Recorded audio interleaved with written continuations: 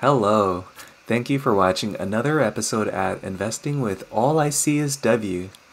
Today, I wanted to make this video to share with you my insights on why I feel these three biotech tickers can add significant value to your investment portfolio.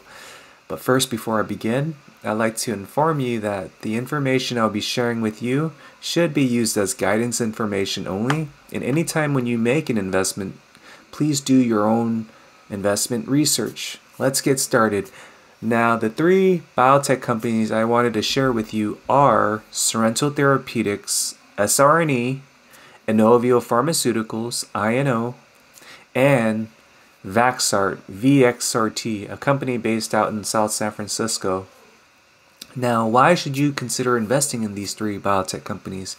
Well, the fact that these three companies are small cap companies working on potential solutions for the COVID-19 pandemic, I feel like there's going to be not only a short-term demand for its product line, but also a long-term demand for its product. And if or when these companies begin to mature and demonstrate to the world that its product portfolio is actually working and it's demonstrating safety and efficacy, then as time progresses, companies will likely collaborate and partner up with these hidden gem biotech companies. And that's going to be great news, just knowing that Sorrento Therapeutics, INOVIO Pharmaceuticals, and Vaxart can work with big partnerships. Now, let's get started. As you can see here, we're looking at Sorrento Therapeutics. We're looking at a 1-month trend chart. And back in September, you could have purchased this at a low $6, and now it's gone up close to the $11 range. But I feel like the fact that this company has so much potential, it can bull run back up to its prior resistance value. And let me show you what its prior resistance value is. And that's back in August 10th here, where it did hover close to $20. And to me, if this company is held long term, it could potentially go up to the $30 range based on time. So time is of the essence with companies like Sorrento Therapeutics. It's just that recently it had taken a downward trend, but as you can see here, it's beginning to V-shape back up.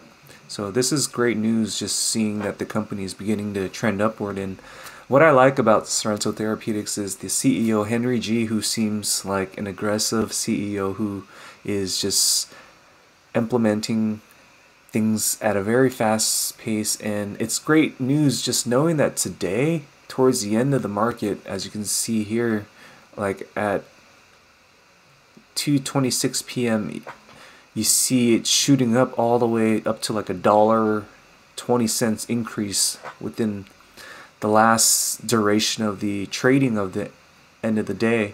And that's great news, because I think that this was based on news that was released today regarding its RTX trial that's going on in phase 1 with cancer patients with reportable intractable pain.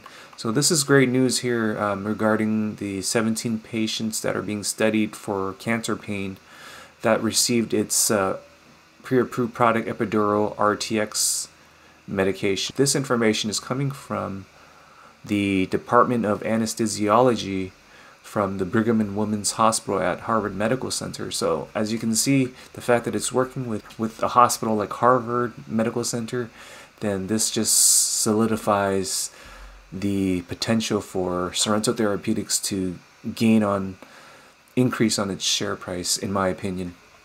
Alright, next up I wanted to share with you is INOVIO Pharmaceuticals, and today the share price did go down by 4%, but the fact that there's going to be the summit held tomorrow where Joseph Kim will be highlighting and showcasing great new information on the company's product line at this time, then I feel like it can potentially bull run up to gain on significant proceeds potentially by tomorrow. So as you can see here, the company was hovering at $9 back in early September, and now it's gone up by double, as you can see. Looking at the 6-month trend chart, this company was hovering at mid-30s and it's been trending down, but I feel like it's going to start taking the stair ladder upward and V-shape back up to where it previously hovered in the mature range of like $30.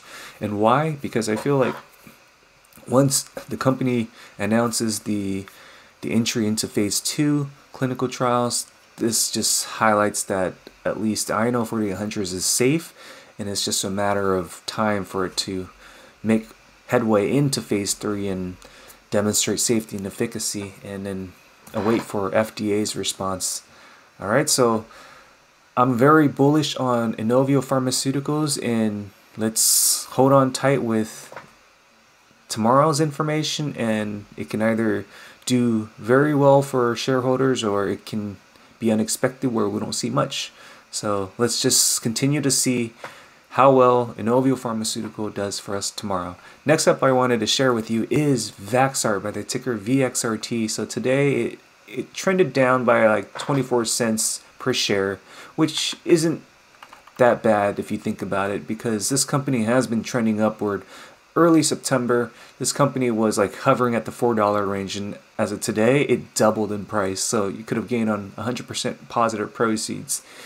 And looking at a 6-month duration here, the fact that this company was hovering at like the $17 range, I feel like it can begin to V-shape back up and meet its prior resistance value.